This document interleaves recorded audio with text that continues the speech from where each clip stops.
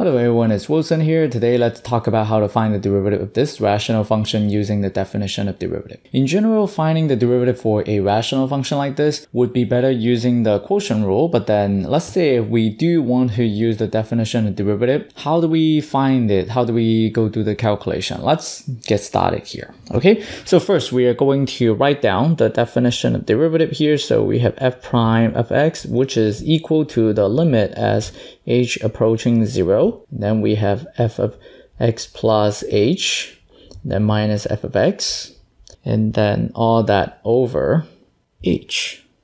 Okay, so what we do is that we are going to plug in the x plus h into all the x's and then also plug in the x, which is, well, actually just the original function, and then we'll start writing this. So now filling in the information, then we are going to get the limit as h approaching 0. So now what happened is that we are going to copy down this function, turning all the x's into a blank. So we are going to get a blank minus 4. Okay, actually, I think I need more space in that case. So blank and then minus 4 over, and then 3 blank, and then plus 2. Okay, so what do we fill inside the blanks? We have x plus h. So that's what we need to plug into the function. And what happened is that we also need to subtract the f of x, right? So subtract the original function. So we subtract, just copy the function. So x minus 4 over 3x plus 2. Okay, so now the denominator is still just h, so we are just going to leave it for now, so just leave it like this. Okay, and then the next step is to simplify this one first so that we can distribute the 3, remove all the parentheses, so that now just another quick step just to, mostly it's just copying a lot of stuff. So we are going to get x plus h minus 4, and then all over 3x plus 3h plus 2. Then just minus the original function, so x minus 4 all over 3x plus 2. Yeah, again, denominator, just h. Okay, so now the next step is to multiply the top and the bottom by the LCD of those two fractions right here. The reason is that we can turn this complex fractions into just fractions so that we don't have fractions inside fractions. So multiply the top and the bottom.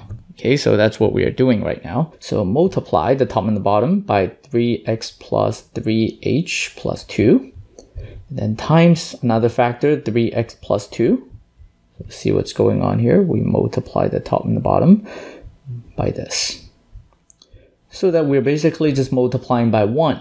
And so that means we're not changing the problem. As you can see, we're not changing the fraction. So, and when you multiply all this stuff to those two fractions right here, like for example, so if you multiply this with the first fraction, and then you can see that the 3x plus 3h plus 2, they will get cancelled. So we're left with just the 3x plus 2 and then the numerator. Is that okay? So that's how we clear the denominators in the numerator. Okay, so let's continue. So we are going to get, so 3x plus 3h plus 2 and that will get cancelled. So we are left with just x plus h minus 4.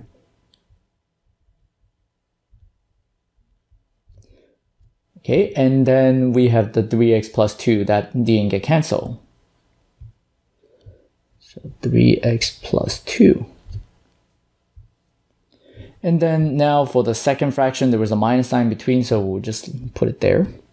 And then the 3x plus 2 will get cancelled with this 3x plus 2 here, so we are left with x minus 4 and this factor that didn't get cancelled. So we have x minus 4, that's the original numerator. And then now the 3x plus 3h plus 2. Okay, and then what do we have in the denominator? It's a lot of stuff. Okay, so there was the original h, there's also those things. So we have original h and then 3x plus 3h plus 2. 3x plus 2. Okay, so now what we do is that we can try to multiply everything out at the top. That will give us a lot of things that we can simplify after we multiply everything out. So let's actually try that. Let's actually try to multiply everything out. And then let's see what happens when we multiply those things out. So we have x times 3x, we get 3x squared. And then x times 2, we get 2x. And then h times 3x plus 3xh. And then h times 2, we get plus 2h. And then minus 12x, negative 4 times 3x, right? Minus 12x. And then negative 4 times 2, negative 8. Okay, so that's good. And then now what happens is that we are going to also just multiply this out. But then there is a minus sign right here that we need to pay attention to. So if you are to multiply that out, make sure that you put them inside parentheses and put a minus sign in the front so that we know that we got to distribute that minus sign. So we are going to get 3x squared. Okay, so multiply that. And then x times 3h. So we get plus 3xh. Plus 2x. Okay, so that's x times 2. And then negative 4 times 3x, negative 12x. And negative 4 times 3h, so we get negative 12h. And then lastly, negative 4 times 2, we get negative 8. And then so that's, as you can see, so many terms.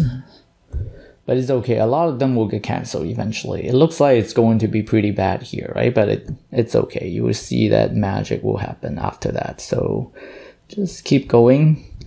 Then 3x plus 2. Okay, so now, okay, so see what's going on here. If you distribute the minus sign here, we can actually do it in the in this step right here. So we can write it just at the top. So we actually get negative 3x squared. Okay, and then distribute the minus sign, so we are going to get minus 3xh minus 2x plus 12x, and then plus 12h, and then lastly, what do we get here? Plus a, right? So that's all those terms. So now let's start doing the cancellation. So let's start doing the cancellation. So we have 3x squared. There was a negative 3x squared. They will get canceled. So we are going to cross them out. Okay. There was a 3xh. There was a negative 3xh. So we can also cancel them out. And then there was a negative 8. There was a positive 8. So we can cancel them. There's also, what do we get here? The 2x, right? There was also the negative 2x. There's so many things will get canceled. There was a negative 12x. There's a positive 12x. So cancel them. And then what do we have left here? So there was still a 2h. There was still a 12h. They don't get canceled. So that's all we have left, right? So just leave them right now. So now our numerator becomes so simple. It really just gives us the 2h and then the 12h, we get 14h. So we get 14h at the top. And then what do we have at the bottom? The bottom still has all those things, right? So just copy. So we have h and then 3x plus 3h plus 2 and then 3x plus 2. So now see what's going on here. The h's can get canceled, right? So we can cross out the h as well.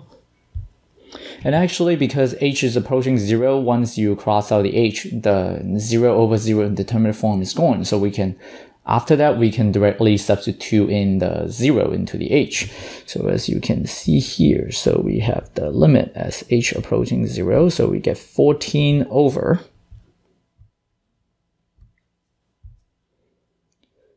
3x plus 3h plus 2, and then 3x plus 2.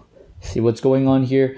We can directly substitute this 0 into the h, and then what do we get? We get 14, 3x plus, plug the 0 into h. Okay, so we plug the 0 into h. Then you see that we are going to get 0, so we just get 0 plus 2. Okay, so that becomes 0, right? 3 times 0 is 0. So that we just get this. And then we also get the 3x plus 2. So we get 3x plus 2. And so now you can see that 3x plus 2, and then that's also 3x plus 2. There are two factors of 3x plus 2. So we simply can just put it together as 14 over 3x plus 2 quantity squared, and so that would be the derivative for this function.